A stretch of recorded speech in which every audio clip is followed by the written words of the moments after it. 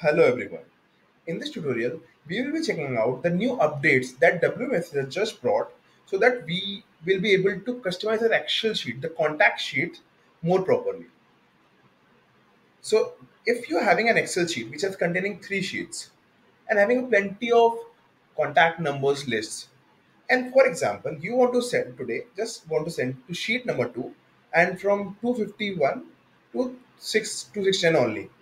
So firstly, you need to make another Excel sheet to just do those 20 contacts, but not now. If you go to the extension, upload this Excel sheet which I just show you,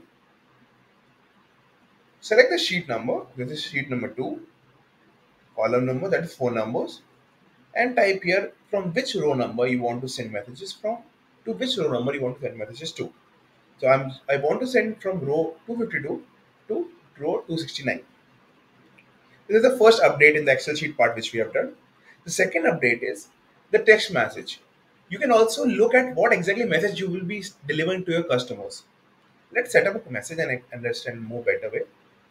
I just upload a piece of content over here to set up the marketing thing, and we'll paste the content part over here.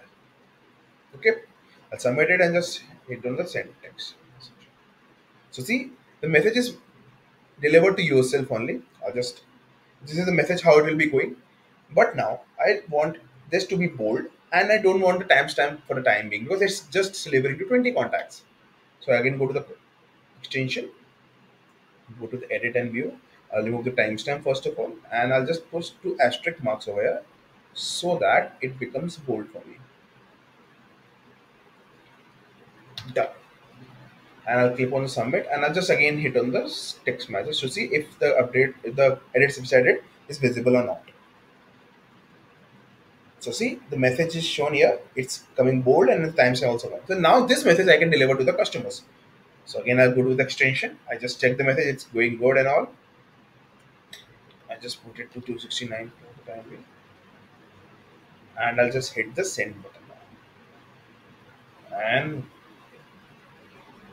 the messages are start going. See the bend behind? They're actually going very well.